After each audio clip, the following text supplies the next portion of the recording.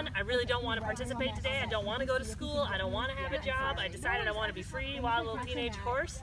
And so they say, all right, if you want to move and you don't want to be with me, then you're going to move a lot faster and a lot farther away. Good thing is we're in a round pen and he can't get very far, so all of a sudden he's running as fast as he can go, and he's not getting any farther away from me, so he's looking at it as, she's just as fast as me.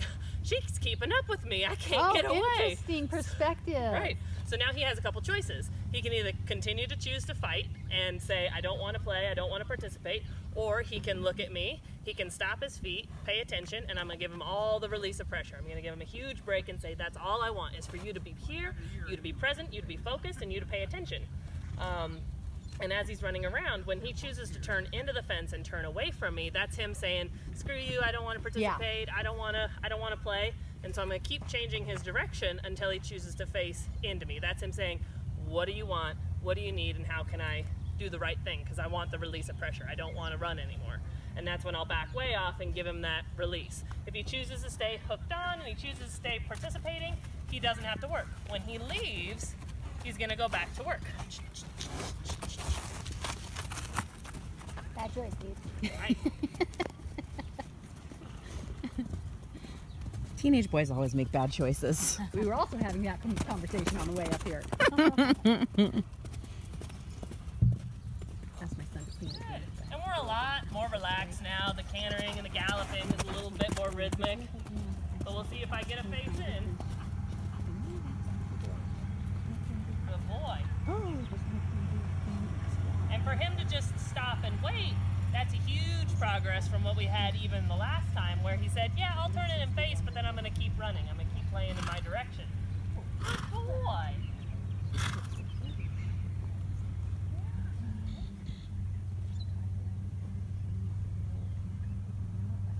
want to come play? No can do, man. Good boy. No can do, man. That's hilarious. So I'll try and keep him with me as long as I can. That's awesome. But I'm still going to maintain all the rules that I had before. He doesn't just get to be on top of me in my bubble of space. If I slow and stop, I want him to slow and stop, and I'm going to reinforce that with my rope. If he wants to just walk right on top of me, that's him saying, I'm choosing the conversation. And just like a child, I said no, and now he's throwing a tantrum and running away. So I just, I want to do what I want to do.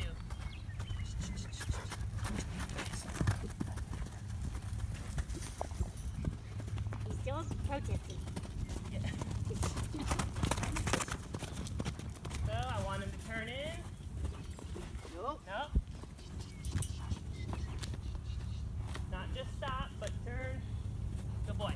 So because he really made me work for that turn in, he knows what he's supposed to do there. He just chose not to. He's like, I wonder how far she'll push it. So I'm going to make him work, and I'm going to come back to the other side.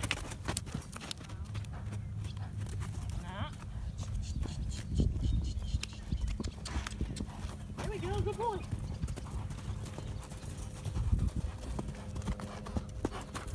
Save me.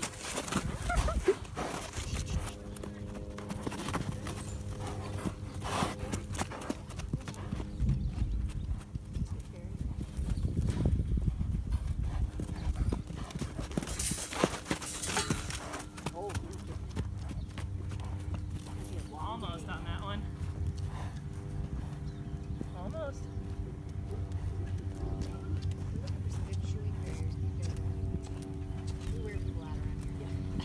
So we have to get, like, so... I'm just being honest. It's true. We have so many. So we like to have quite a few barriers. You guys know that. Yeah. But the nice things here, they can come here and do a bunch of one time. Yeah.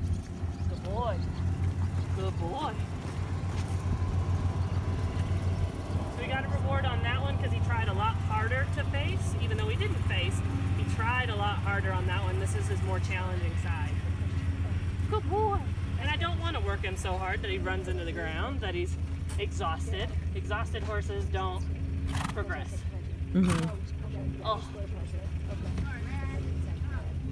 I'll do that. I dumped it back in the fridge though, so Look at him. Mm-hmm. He's like, No, it was literally just I checked. He has little nostrils. Jose said no. Okay, just a bunch of. Okay. So I'll just put a note on. Yeah, yeah, and do we have a note of Rachel's desk? I will. Or somebody. Okay. Yeah, because I've done We're it at it. before. Don't forget by For the direction. Okay. I'll go right Remember so stuff like fast. that. Okay. I'll get back in and I'll totally forget. Right. I know. Especially because I'm texting about that baby. Baby. The baby. Oh, I was just texting. I don't think she's been particularly engaged. Boy. It's hard to feel engaged.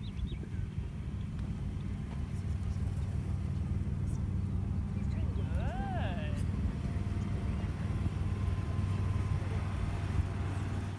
So Odin has somebody interested in him, finally. She's come out and seen him twice already, and she wants a pony that she can do just about anything and everything on. She doesn't want him to be great at anything, but good at everything. oh wow. Which is perfect for what he's capable of. She'll do trails, she'll do small jumping, she'll do maybe a little bit of dressage, and then even work in a on-the-ground therapy type work, right? She Nice. wants something not only that she can enjoy herself on, but who's not intimidating for people with that therapy on the ground. So he won't be ridden in any of that in the therapy session or setting, but he'll be Oh a my God. family pony who just gets to be himself and great at all the things that he's good at. So now we're just going to keep working towards that hopeful adoption. I mean, anything can happen between now and then, but we're very hopeful Oh, good. that everything works itself out and he ends up being the right pony for the job. And the woman is fabulous, very kind, very special, the right personality to have a horse like this, and qualified to continue him in his education. Oh good. All right, let's see. Probably not going to ride today, but see how far we get.